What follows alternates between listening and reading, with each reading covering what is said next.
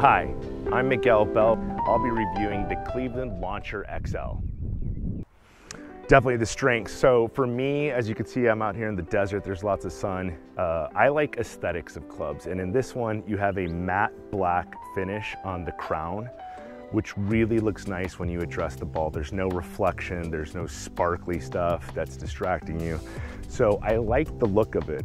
And when you put it down, it's kind of a little bit longer from base to the back trailing edge. So there's a bit of a meaty head, and it seems very confidence inspiring. It is a big head, so that's definitely a positive for people who want to feel more confident. That big head makes you feel like you can't miss the ball.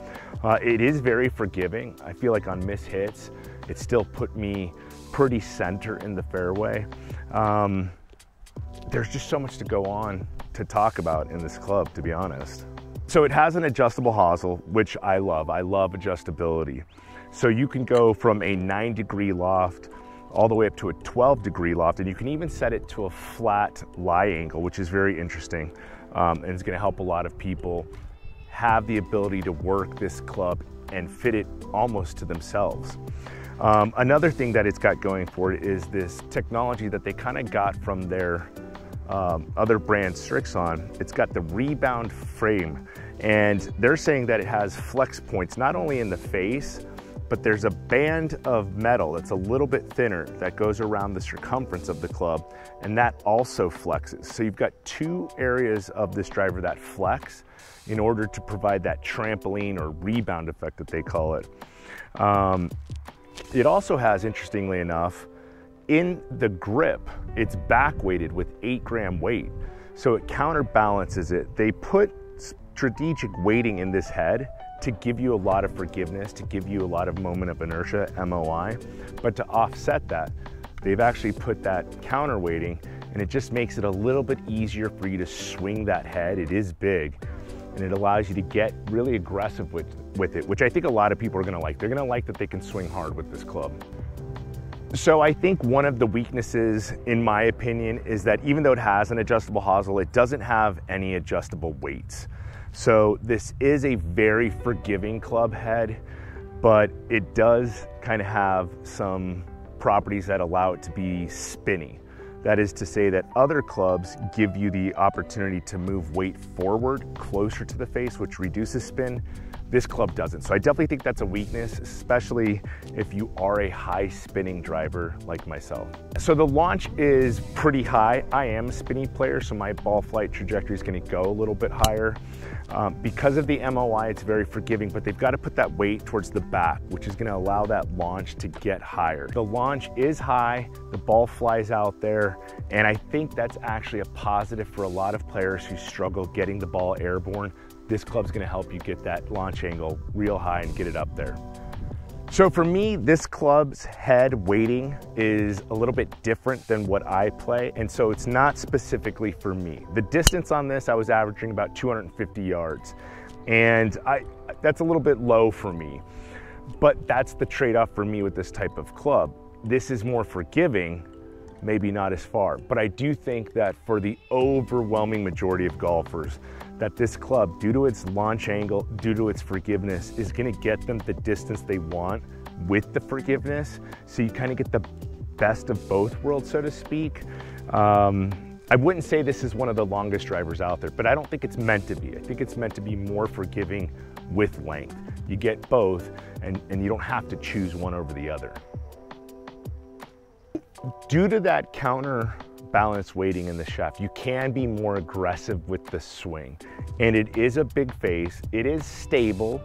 I was getting pretty good ball speeds, not the fastest ball speeds out there. I was on the GC2 launch monitor, and the speeds are respectable.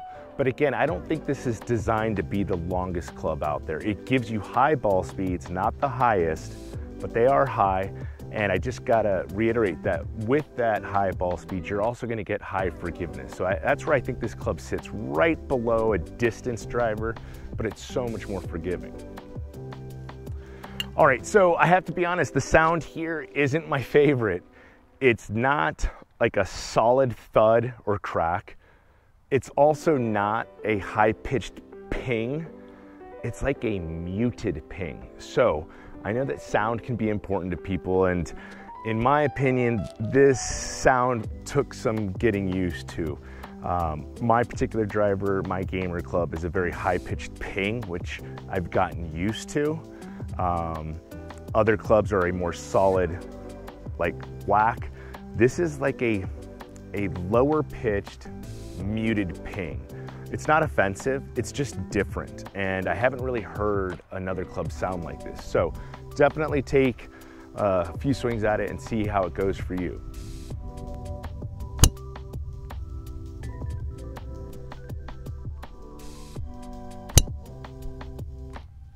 Okay, so the feel on this club is pretty standard. I didn't feel like it sprung off the face. I didn't feel like it was a heavy anvil.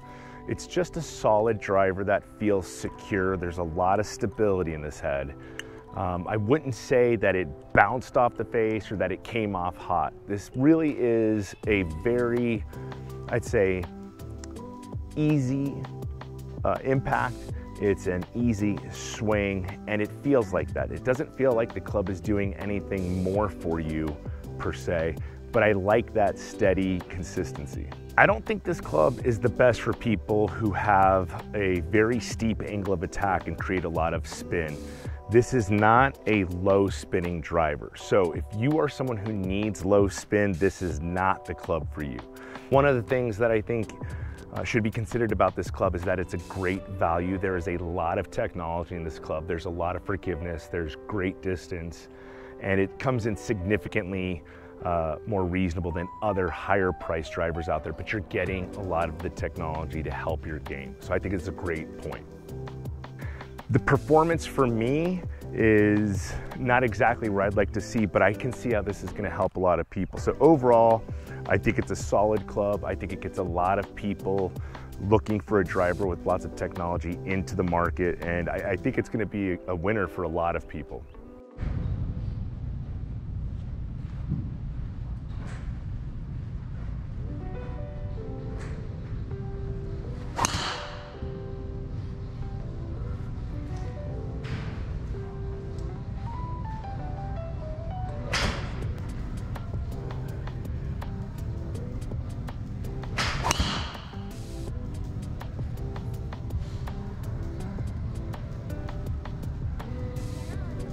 Go in this middle one, buddy.